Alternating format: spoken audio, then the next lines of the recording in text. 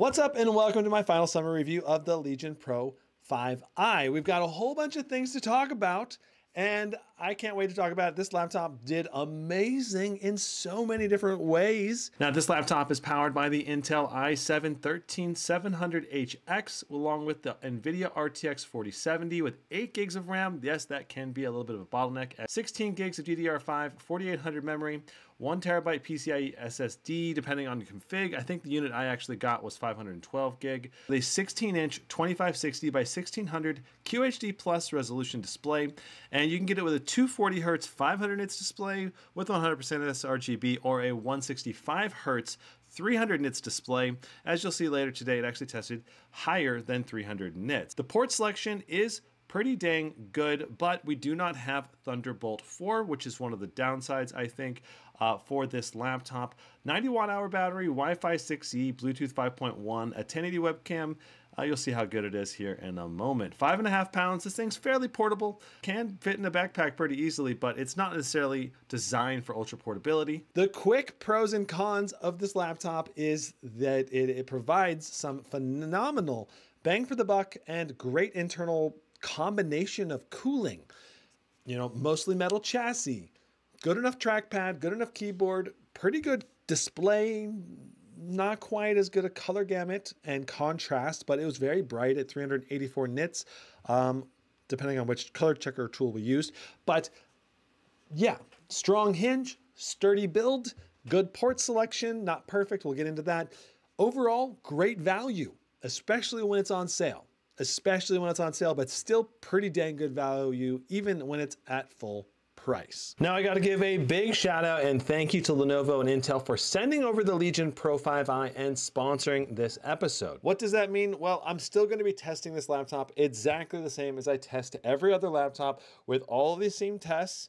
I'm still gonna give you my honest opinion about everything. It's literally written in the contract that I can be honest about all the pros and cons of the Legion Pro 5i. The key things that are different about the sponsorship is that I'm prioritizing the Legion laptop compared to, say, other products, because I only have so much time to be able to review products. And then in the video description down below, I'm exclusively linking to the Lenovo page, which is one of the best places to buy a Lenovo laptop from, since they have a good return policy and usually some of the cheapest prices, especially if you get a great coupon deal. Okay. Unboxing this laptop is simple. It has a basic box. Lenovo did not charge you extra for a fancy box. They put all the value into the computer, which is great. Power adapter, 300 watts and kind of larger on the larger side, especially since we don't really need more than, say, 240 watts for this entire system.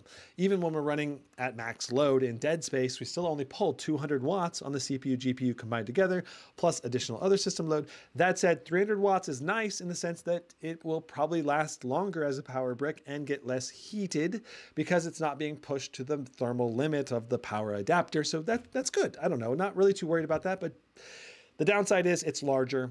You know, this guy is not a small power brick. It is kind of thin though, so that's nice. Quality control on the laptop and flex test. This thing is very rigid, feels a lot like a tank. I don't believe that it's all metal. It's kind of hard to tell what it's made out of for the keyboard deck and bottom. It might be metal or really high quality rigid plastic. The top deck on the back of the laptop, definitely metal here. For sure, this is metal. But this kind of looks like metal, but I think it's high quality plastic.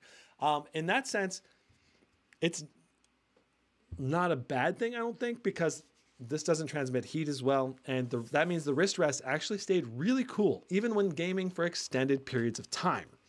Giant thumbs up. Downside, trackpad, plastic, not as smooth, and likely might have damage over time if you use this for many years, using it a lot, because you'll eventually kind of wear the plastic down a little bit. But overall, the trackpad works well, clicks well, but it's not as big as some of the other laptops you can buy. The keyboard is absolutely excellent from a usability and format perspective. You got all kinds of buttons from volume, brightness, mute, pause, play, 2 sets of home and page up, page down, a number pad, and arrow keys that are set down below the rest so you can feel them very easily. I love that. Removing the bottom was easy. I actually had to do it twice because I forgot to plug the battery back in, but I did it in like, I don't know, I guess in about 2 minutes to plug the battery back in. Very easy to take, I think it's about 10 screws out and then use a little tool like this. It comes right off in about 10 seconds, 15 seconds to get it to pop off. Works great. Internal upgradability, 2 M.2 SSDs. And then we have our Wi-Fi card, our RAM accessible, battery is removable if you want to swap that out at a later time. 80 watt hours, speakers. Definitely was not impressed visually when we opened the bottom of the laptop up, and I was not impressed when we actually tested them. They were not very good speakers. They were almost no bass. The mids were barely there. The highs were also not very clear and barely there. That said, when we got into some games, I did have to turn the speakers down because it got pretty loud. So that was good, I guess. But I don't expect high quality audio from here. You'll have to use external speakers or headphones if you want high quality audio. And that's just, that's a fact. Webcam quality. Pretty good color replication, not very good detail, a lot of fuzzing of my beard in the photos. Audio did not pick up the keyboard typing, but the audio did not seem very clear, but it's hard to tell because we're using the onboard speakers to hear and listen. And the speakers, as we know, is not very good. Display test. We tested 384 nits with the display color checker, and I think it was around 358 nits with the Spider 5 Elite. Very good, which is way better than I thought we were going to get. Giant thumbs up. Awesome to see. Because it's a brighter screen, it makes it more usable in outdoor environments or brighter indoor environments, so that's very good. The color gamut on the display tested about 100% sRGB, which is not a problem. Like it's very usable display. But if you're trying to go for a designer laptop where you're going to do video editing, photographs, graphic designing, like you really want to have 100% DCI P3 color gamut because that more represents the color space that the high-end TVs, billboards, and displays are going to portray your content as, which might mean you might miss out on certain types of colors that you missed because you only had 100% sRGB. That said, you still can do editing and video editing and all that. Just know that it's not going to be as color accurate and as color deep in the display color gamut. Contrast ratio was also not that good at only 780:1. Lenovo Vantage, very good software for overall customization of your laptop, control of your laptop, updating your laptop. You have control of the battery, the fan profile curves, the power limits on your CPU and your GPU, as well as your dynamic boost controls. You got default overclocking. That's a one-click overclock that'll boost your performance on your laptop 5 to 10%. You got CPU undervolting, as long as you have the HX processor lineup with the i7 and the i9 at least. I'm pretty sure those both have that. And then you also have battery conservation mode, which allows you to keep it at 80% or lower, which is great for long-term use of your lithium-ion battery. And there's other customizations in the Lenovo Vantage software that I showed you, such as customizing your backlight on the keyboard, which is only a 4-zone backlight, and it's not that great or cool looking in my opinion. If I got this laptop, I would either set it to be a 1 solid backlight or a 4-zone static like this, because the animations I don't think look very good. Sadly, downside to this laptop, speakers and RGB implementation both could be improved. Most value gamers are willing to live with those downsides and still have a great laptop experience with this machine. For fan noise, very good fan noise, 55 decibels at max fan, but on performance mode with basically the same performance as max fan, we're only doing 49 decibels. And when we were at max fan, we were below 70 degrees. We were in the 60s, like mid 60s, 65 to 68 degrees on the CPU and the GPU. Absolutely phenomenal thermal temps. And then for the performance mode, we were in the mid to low 70s at peak performance. I mean, it's hard to complain about these temps, and the performance was absolutely solid. No thermal throttling, no up and downing. The GPU and CPU pretty much in any of the games that we saw overall was very good thermal performance in time spy. Now, in actual gameplay, when we have the CPU ramping hard, we did see some CPU temps go up into the 80s or 90s. Again, I'm not too worried about those things because the chips are designed to go that high. But if you're in a hot environment, it may cause thermal throttling on the CPU. Like if you don't have air conditioning, you live in a 90-degree environment, you might run into more thermal throttling, and that could impact CPU-based performance. So please keep that in mind. Quiet mode, we actually did some testing in Baldur's Gate 3, over 100 FPS in Baldur's Gate 3 on quiet mode. It was fantastic. 150 FPS when we were in performance mode. So that's a pretty significant jump, 50% more performance in performance mode. But, I mean, quiet mode, no fans. If you're looking for a great audio experience, that could be a nice advantage, except that the speakers on this aren't really that good. So pros and cons. But if you want the laptop to not make much noise, then it's a good amount of performance, even when the fans are barely running. They're barely audible. And yeah, in quiet mode fan in TimeSpy, we only added, I think, a half a decibel. So we went from 41 decibels for our baseline up to 41.7 or something like that with quiet mode. So fans barely adding noise in quiet mode. Performance mode, the fan noise was, I think, about 45 decibels, which is very good for a performance mode. Yeah, very good. 8-64 RAM speed test and CrystalDiskMark both had good performance, over 7,000 read, 2,000 write for CrystalDiskMark, and about 70,000 read, 60,000 write for 8-64 memory speed, and 100 for our nanoseconds for our latency.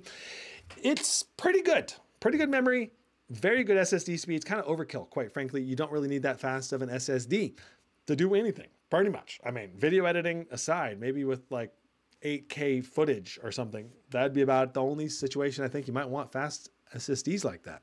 Cinebench R23, we got 24,100 for our highest run, but we were consistently getting over 23,500 or so, even with HW info open. 140 watts power pull is phenomenal, but we were ramping the temps all the way up to the 97-degree thermal throttle range.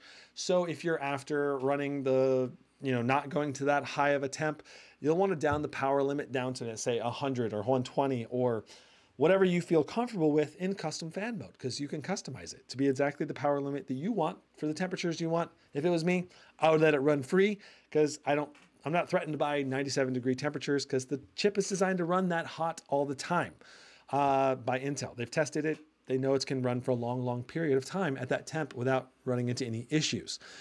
So, but overall, Cinebench R23 performance for a $1,300 to $1,500 laptop, depending on whether you get it at retail or on sale, absolutely phenomenal. Like, it is some phenomenal CPU performance for your money. It does not get too much better than that, unless you get like a 4050 with an i9 or something for the same money. That'd be the only situation I can think of where you're going to get more CPU performance for your money. TimeSpy, over 13,000, 13,100 for our GPU score, 16,000 for our CPU score. Just great, phenomenal. I think that's the highest RTX 4070 test score I think I've done. It's rare to get it over 12,500, and we got it over 13,000, so that's fantastic. We were ramping, like I said, very high on the wattage for the 4070, though our CPU boost clock was not really going that much higher. So maybe if you overclock it more, it'll be worth going to that high of a TDP, but generally speaking, we're going to get the same performance on a 115 watt RTX 4070 as we did in this 140 watt 4070, because it's kind of just generating more heat and not really giving you any more performance, unless you overclock it further, because we were overclocking it. That score, that TimeSpy score, was an overclock score. 150/200 for the overclock on the GPU. And it was just the default overclock box in Lenovo Vantage that we had ticked. Now, for Apex Legends, we had 1% lows that were higher than our screen refresh rate of 165 Hertz. 2560 by 1600 resolution for all of the games tested. And we generally run DLSS on quality, gaming on ultra, unless it's an esports game, in which case we usually will go to the low settings, except for Counter-Strike 2, which we did on very high for some reason. I don't know, because usually I think it's easier to run, but actually you probably would want to go to the medium or high settings in Counter-Strike 2. Helldivers 2 ran surprisingly really well. Better than my Blade 18. It must be because it's CPU bound or something, because dang, like 80 to 90 FPS with very good 1% lows in Helldivers 2. On the same settings that my Blade 18 usually gets 75 to 85 FPS. So I think slightly higher with this one. I think because the CPU can just ramp to a higher level. Inside of Counter-Strike 2 and in Apex Legends, no ghosting. We have G-Sync on here, ran phenomenal. No screen tearing, no ghosting, very fast responsive display, great for esports gamers, but a 240 hertz display will perform better. A little bit smoother, a little bit more responsive. Illuvium. I really hope Illuvium gets optimized further because we had quite a few stutters, 1% low stutters as assets were loaded in. And that's due to textures as well as just, I think, game optimization is needed. For better game optimization is needed, especially for lower end hardware. Overall, Illuvium was very playable and very good, even on epic settings and DLSS on, I think, balanced or quality. God of War on Ultra, 75 FPS at QHD, and I think we went to 120 on original settings. It was very, very good on original. I would probably recommend doing original if you wanted to have the smoother gaming experience. Cyberpunk 2077 struggled. It was a struggle city. VRAM running out. 8 gigs was not enough in Cyberpunk 2077. Even on low, we were still stuttering a little bit, but it was way better on textures on low. With ray tracing turned off, I think that would also help reduce the demand on the VRAM. So probably doing that would also help boost our performance. All of that said, with enough optimization, smooth gameplay at QHD with DLSS on like performance mode is possible, but ultimate high-end gaming on really demanding AAA titles at QHD resolution, I really recommend a 4080 or a 4090 if you want to be able to turn all the bells and whistles on. With a 4070 like this, even though it's really well tuned and really high performance, some of the games you're going to need to turn the settings down to medium or ray tracing off, for example, if you want to really maximize your gaming experience and have super fluid gameplay in every game. And that's just going to require a slightly more advanced user who knows what they're doing, or at least can hit the overall graphic settings go lower button, which is really not that hard. So it's certainly possible to do. Dead Space, 75 FPS in our average FPS on Ultra, QHD. 1% low was not great at like, I think 27, but Dead Space always has terrible 1% lows and the gameplay still feels pretty good. So I think it's a bug with the frame time graph or something. I don't know.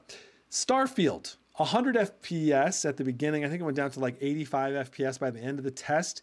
Very good 1% lows, very smooth gameplay. FSR3 doing a great job, but adding input lag, so might want to up the FPS to reduce that input lag. Yeah, I probably would. I'd probably put it to like high settings because we were on Ultra, Starfield, Ultra, 4070, QHD, and we're getting playable frames. Love it. Because at Starfield launch, that would have been like 30, 40 FPS. Huge stride forward for the Starfield dev team. Congrats to them for optimizing the game like how it should have been when it launched, in my opinion. Baldur's Gate 3, excellent, 150 FPS. And surprisingly, very good, not too many stutters, switching between players and ending turns, which is rare for Baldur's Gate 3. Still had some, but it was much better than most. Most go down to like 30 FPS. I think we were getting like 60 FPS for a 1% low stutters. I don't know. It was weird. Witcher 3, not enough FPS with ray tracing enabled. I think we were doing like in the 60-ish range, 60 to 70. Not great. But not awful, but it's not good enough with frame gen enabled because you really want over 90. Overall, turning off ray tracing, boom, 100 FPS, great gaming experience, absolutely fantastic. Yeah, so with all the games that we tested, all games were extremely playable with a little bit of tweaking in some of them. The primary issue, of course, being VRAM demands causing 1% lows, stutters in Cyberpunk 2077 and Illuvium were the two biggest offenders on that, but I'm sure we'll see more games if you tested a bunch more games. So be prepared to turn the textures to medium, maybe high, maybe low, depending on the game, to be able to get smooth gameplay. And yeah, I mean, there's very little to complain about this laptop. Can I recommend it? Yes, absolutely. Like, especially if you get it on sale, even when it's not on sale at the full $14.99 price point for this config, it's still a very good buy compared to most other laptops with a 4070 in it. So I think the primary caveat I would say is that in general, I'd recommend graphic designers, creatives to get a 100% DCI-P3 color gamut display if they're going to spend $1,500, because it is possible to get that display in that price point.